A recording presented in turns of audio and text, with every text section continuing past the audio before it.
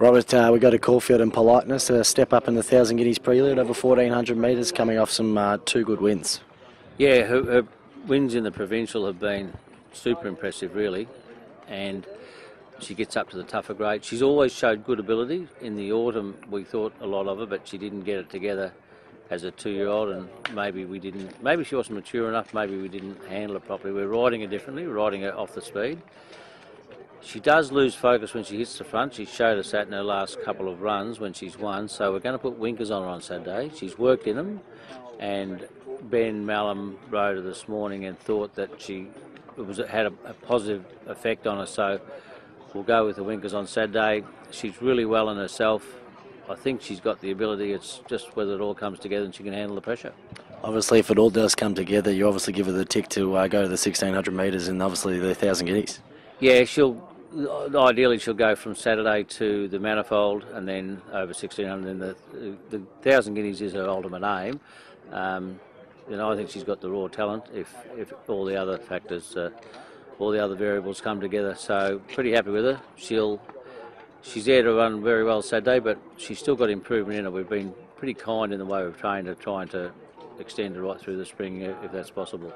And we go to Shamel Wind and trialled nicely the other day, and how's it looking?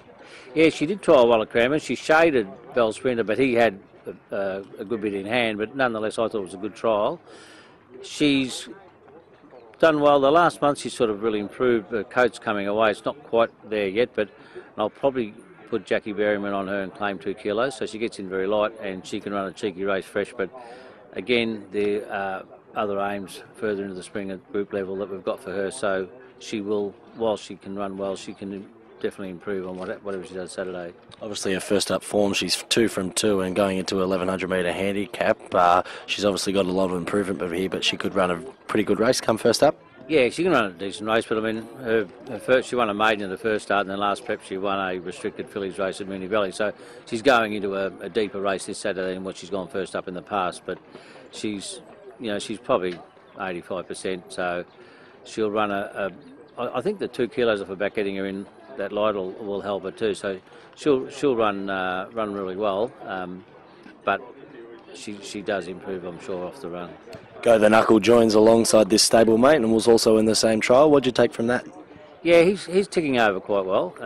He's a horse who is paying the price of his Group 2 win as a 3-year-old, where he puts him high up in the ratings, and he's got 57.5 on Saturday. Makes it tough.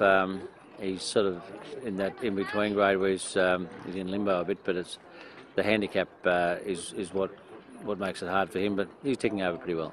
You've got Electric Fusion, had a trial before, and then obviously going into a 1,400 metre handicap this Saturday. Coming off a winter prep where he ran second in the Queensland Derby, so he only had a sort of brief let up after that. He's pretty forward, but I would think you'll be looking at something a little bit further in a run or two's time. 1,600 to 2,000 seems to be his best journey, and you'll get to see that after Saturday. Just a nice race to freshen him up, obviously looking over long distance then. Yeah, good kick-off point for him, I think. And do you see his peak going to a mile and a half where he was very good and strong in the Queensland Derby? Yeah, he was good that day, but I personally think his best trip will be around about the 2,000 metre mark. Any nice races lined up for him that you can see at the moment? Yeah, there's a couple of options, and probably heading through to Cup Week at Flemington will be his ultimate goal. And your best for the weekend out of the lot? I guess Politeness has got to get the tick there.